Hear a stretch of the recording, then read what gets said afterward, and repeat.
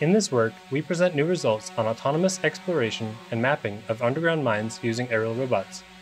A flying robot performing localization and mapping based on the fusion of LiDAR, LED-synchronized vision, and inertial sensors utilizes a new planning algorithm to ensure efficient and smooth exploration even in narrow subterranean settings.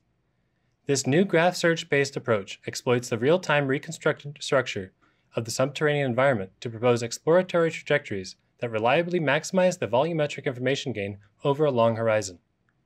Overall, the robot is able to conduct resilient, autonomous, and long-term exploration of such underground environments, even in visually degraded and geometrically narrow and complex conditions.